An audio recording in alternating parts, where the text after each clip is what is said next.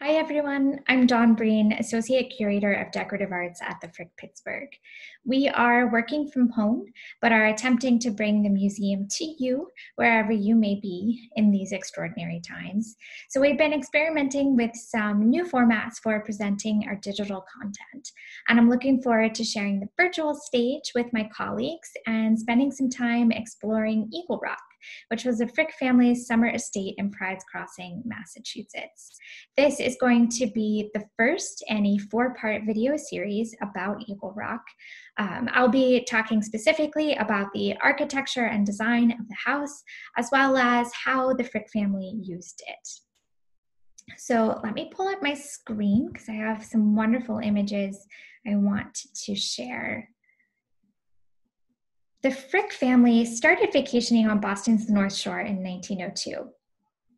To give you an idea of the area's reputation, it was frequently referred to as Boston's Riviera. It was on par with other vacation retreat hotspots like Newport, the Berkshires, or Long Island's Golden Coast.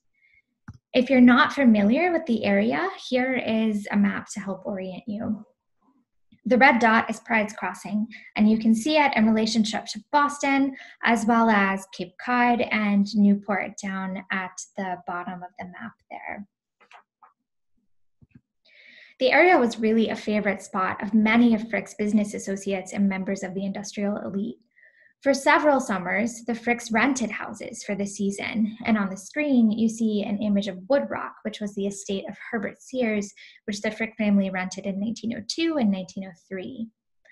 But all the while, Henry Clay Frick had his eye on a property of his own, and in 1902 he purchases 3 parcels of land on Hale Street overlooking the Atlantic Ocean.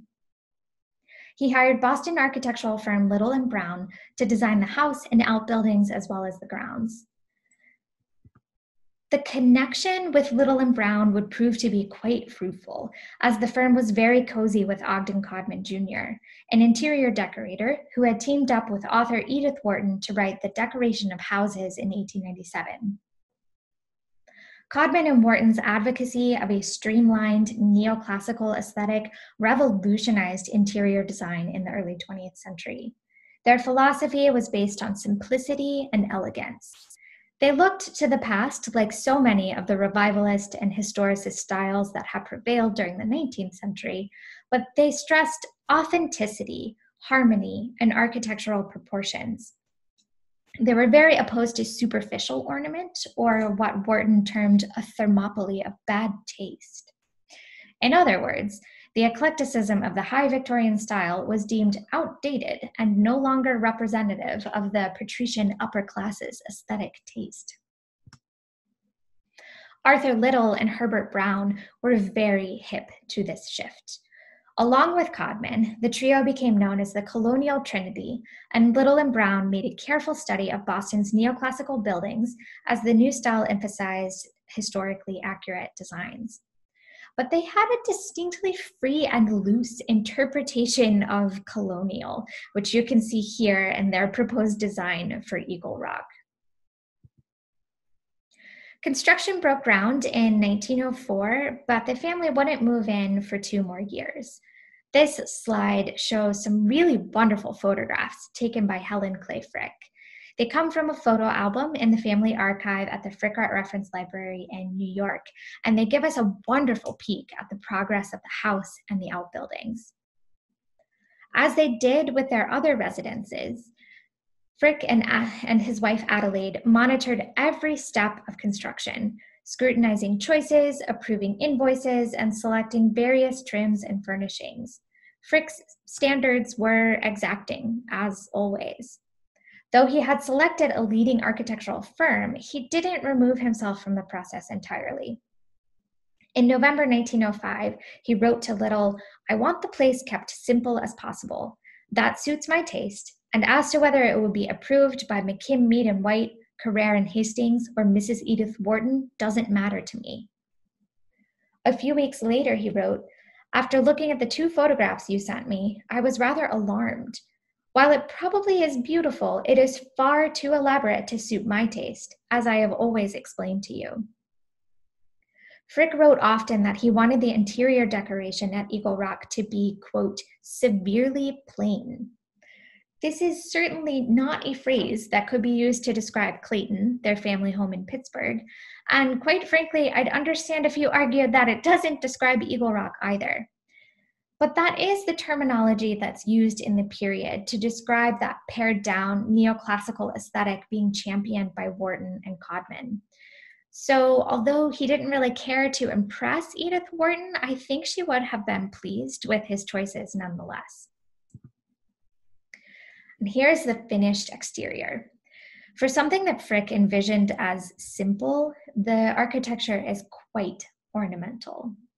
It's incredibly grand, this massive neo-Georgian facade. The house was finished in time for the family to move in the summer of 1906, and they threw a housewarming party that September. Eagle Rock had an astounding 104 rooms compared to Clayton's 23, and it cost reportedly $500,000 to build. The estate spanned 25 acres with a sprawling naturalistic landscape with romantic vistas and winding paths.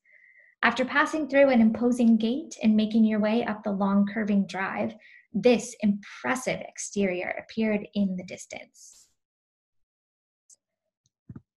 I love this photo collage that shows Eagle Rock from all different angles. I also really love the caption at the top right that says it's showing off its massive beauty.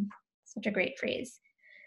Whereas Clayton was a family home purchased relatively early in his career, Eagle Rock was built at the height of Frick's wealth, and it was built as a summer retreat. It's for entertaining. It's a home for pure pleasure for the Fricks, their children, their grandchildren, and their friends. So you see here an elevation of the garden front, which overlooked the Atlantic Ocean, as well as a floor plan of the ground floor. And I know you can't read these details, but I just want to give you a sense of how massive this house was and how much space and the scale of the rooms. The first floor alone, they have this expansive main hall that cut through both ends of the house inside that bow-shaped portico, a huge dining room just to the left of it with a library, a drawing room, a billiard room, a den, and a loggia, among many other rooms, as you can see.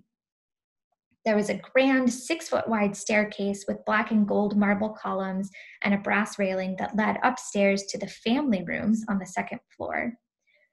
Guest rooms occupied the third floor with domestic staff and storage on the fourth. There was even a passenger elevator to carry the family up and down these 4 floors.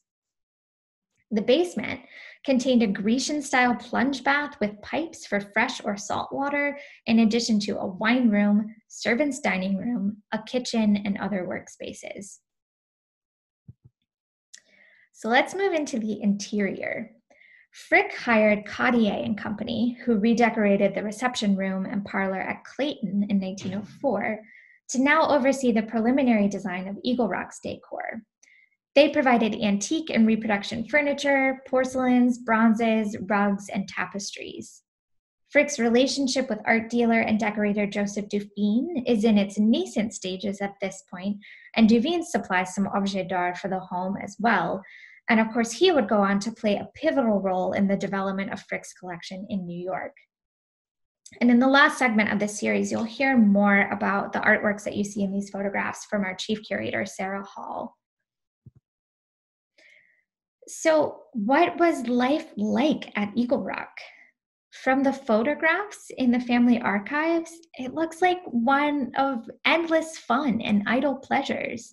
There's horseback rides and carriage drives through the grounds, afternoons on the beach, trips to the golf course, croquet on the lawn, evenings of whist, bridge, and poker, parties, concerts, and dinners.